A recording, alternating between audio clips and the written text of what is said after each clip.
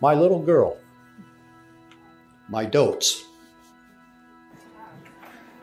or as she's better known among the family, you picked a headstrong gal, John. I hearken back to when she was just a toddler and she was having trouble doing something and we tried to help her out. And you've already seen the look. She got that look and says, no, me marry myself. And not a whole hell of a lot has changed over the years. You only have to ask her brothers and I. She is fiercely loyal to the men in her life. Very loyal.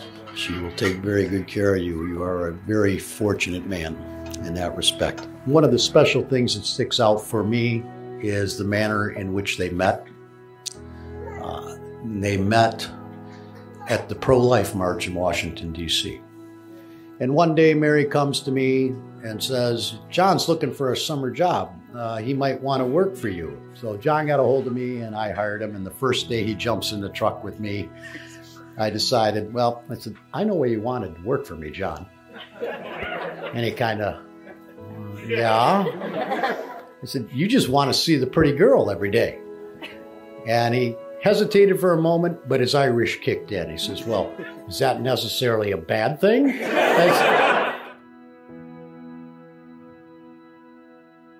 Nobody loves you like I do, and I never want them to. Nobody loves you like I do, and I can't get enough of you, and I don't ever want to.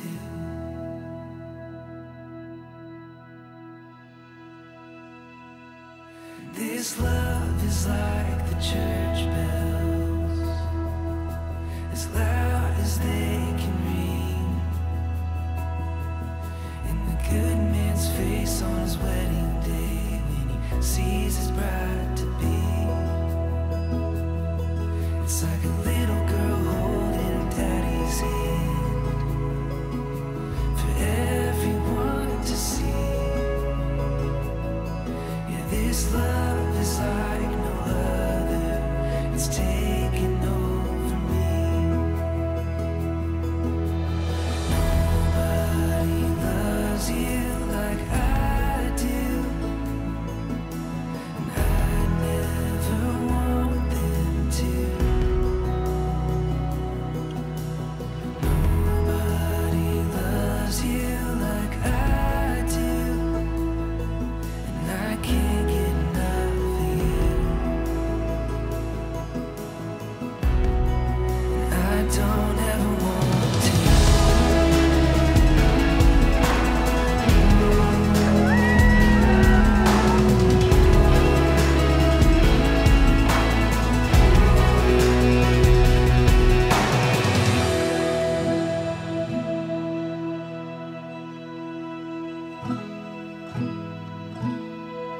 4 years ago, when she volunteered to chaperone my sisters on the March for Life in order to save my mom 9 hours of car sickness in a Greyhound bus, Mary did not want to go. She doesn't love socialization all the time.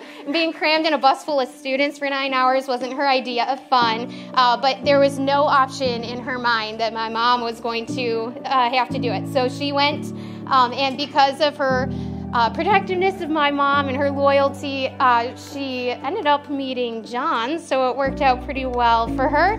And with a little bit of help from Mary Remski, we are all here today. So we meet at a Red Robin. We meet Mary Claire and Mary Remski there. Sit down, order food, drinks, and we're talking. John still hadn't asked her out. We were just doing this dinner with friends thing. And I was 45 minutes, almost an hour late. And I walk in and I almost walked out because they were both having so much fun. Finish up eating, and I think we're about to head out, but I was very wrong.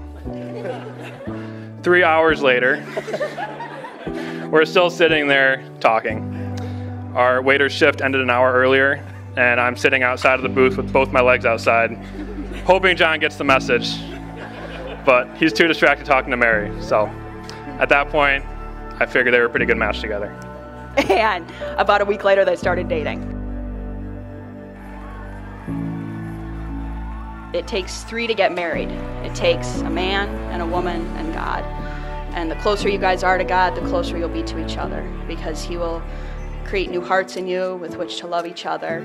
And may there be plentiful little Irish tots running noisily through the sacred domestic church you establish. May your love for each other grow so that your beginning seems just a start, so that your middle seems just a beginning, and so that your ends in this life might simply be the beginnings of the heavenly kingdom. Close to me, close to me, close to me, oh close to me. What if I wonder, what if I missed it at all?